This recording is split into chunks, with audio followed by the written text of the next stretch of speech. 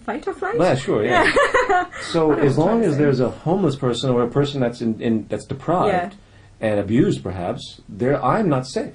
And this is something no one really thinks about. And no one's safe in this system in general because it divides everything up. Because there's always the haves and have-nots due to this system. Because there's always edges in the system. There's manipulative edges that certain groups can gain. It's inherent. It's inherently corrupt, basically, is the way I would describe it. So in order to combat that, say, someone that's going to rob you and hurt you, which is simultaneous to combat the corruption of a ruling elite, it's in my opinion, you have to start altering the environment and altering the consciousness of the people. And to do that, people have to realize that they have to start contributing to the world at large in more of a communal sense. It can't be a selfish mechanism. It can't be survival of the fittest. It can't be, like the old Adam Smith free market ideology of, you preserve yourself and everyone does things for themselves, and therefore society will work out as a whole by some invisible hand, which is what he used to claim. And I'm not putting down Adam Smith. There's a lot of things good things that he did say. I'm just using that as an example because he's one of these fathers of this free market system.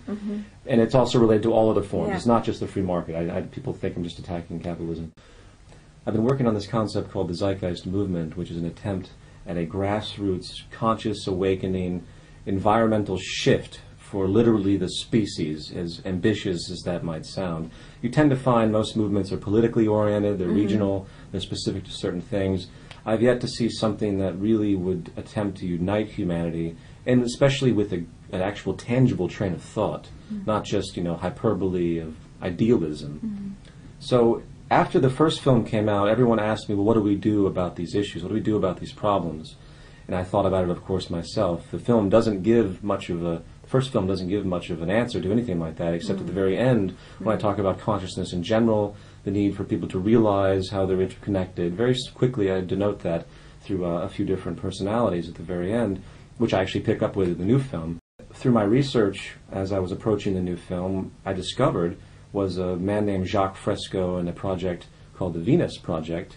Jacques Fresco is about 92 years old now. He's been working his entire life thinking about social design, thinking about something that you typically never hear about, where you actually design society to benefit society, as opposed to this kind of environment we're in now, where everything is just kind of a free-for-all with different levels of differential advantage. Everyone wants to sell something. Nothing really gets done in our current society unless money can be made from it. There are all sorts of problems, such as the fact that we think we live in a free society. Well, you might be free enough to step out your door and walk down the street and go buy things, but you're only as free as your purchasing power will allow you to be. Exactly. So, it's really, there's no such thing in a monetary system as a free country. It doesn't exist.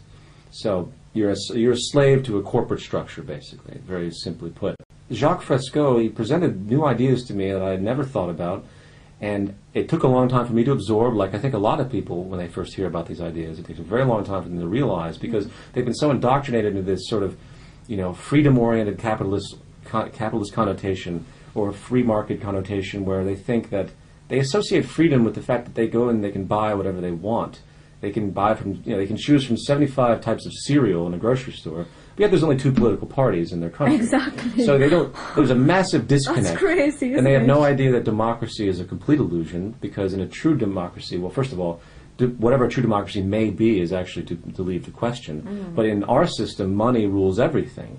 And all you have to do is look at any campaign across the world, especially in the Western world, to see that money and the financial support coming from financial backers, the financial industry itself, they put people in power that support the industry at large. The United States, for example, is just a large corporation. Of course it is. And just like the UK or anything And if else. people can't say that, then they really need to open their eyes. Absolutely. And that's one of the things that people don't really think about much, is the real problem of money itself.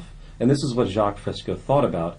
And in his final conclusions that I found, it made perfect sense to me. It's that you can't have balance or equality or a world without poverty or a world without war or any of these sort of utopian Christian ideals that people think about in a very traditional sense. Like, why can't we have people living, this and that, in a balanced, classless, non-hierarchical, non-elitist type of environment? Why is it the elite always come to fruition? And to really figure it out, you didn't recognize that the biggest catalyst of this is the monetary system, because it perpetuates stratification. It perpetuates greed, it perpetuates poverty, it perpetuates scarcity. The monetary system creates scarcity because scarcity is rewarded. So you can never have a world of abundance. You can never have a world where everyone's fed, because in such an environment, no one can make money off of it, inherently. So scarcity and deprivation is built into the system. Corruption is built into the system. You have to start designing society to benefit humanity as a whole. And scarily enough, to many people in this fearful New World Order kind of environment of people that think this way, you need a certain degree of technological world unification in order to do so. And when I say this, a lot of people say, whoa, that's like one world government. And if people think about that... that's been on a lot of people's lips, actually. It has. They're very scared about how it could go down that path. Sure, but there's an inherent fallacy to these notions. You need world unification basically because the highest optimization of utilizing the planet would be an organization worldwide. So you have to move past this and realize that resources are really what's important, and until we utilize the resources and utilize our intellectual creativity, which is what creates technology, which is really what everything is in regard to what helps us on a very utility-based level. You have to have people realize how they're interconnected symbiotically, and then simultaneously realize that everything is emergent and changing. And those are two things that people don't recognize. The arrogance of religion is such where people believe they're separate, they believe they're special, they think that they're different for some reason than a bug or something. And the reality is there's no difference whatsoever. But this is what they've been taught, and this is our primitiveness that perpetuates and keeps us divided, keeps us separated from nature. Because once you step back and realize how we're connected to nature, and again, first of all, we're connected to nature to the effect that everything we do has a cause and effect, and with each other and everything else, and with the environment. Corporate pollution is unbelievable. They don't care about the environment. No one's realizing this. So when we realize that, you realize that in order to live in harmony with nature, you have to actually listen to nature, understand its processes, its natural laws, in a line that there's no reason we should do anything that's not sustainable. 75% of most production is waste. So to make anything, it's just there's so much waste involved. Not to mention, for example, a computer is made out of materials that are only durable to the extent that the market system will allow for them to maintain market share. So the highest form of resources aren't utilized to make things like really long and efficient because inherently they have to keep market share. Exactly. So things get more and more cheap. Everything's meant today to break down. Planned obsolescence. It's unsustainable. Unsustainable. And that's very very hideous for us because it has so many ramifications from the landfills to the pollution. So we're totally out of line with nature. So the first thing that has to happen, I think, is that people need to realize that all operations have to be environmentally aware, period. And if you're in a position that it's not, then you're doing something wrong. And the system obviously is wrong when you step back far enough because you see that the system doesn't reward any of that.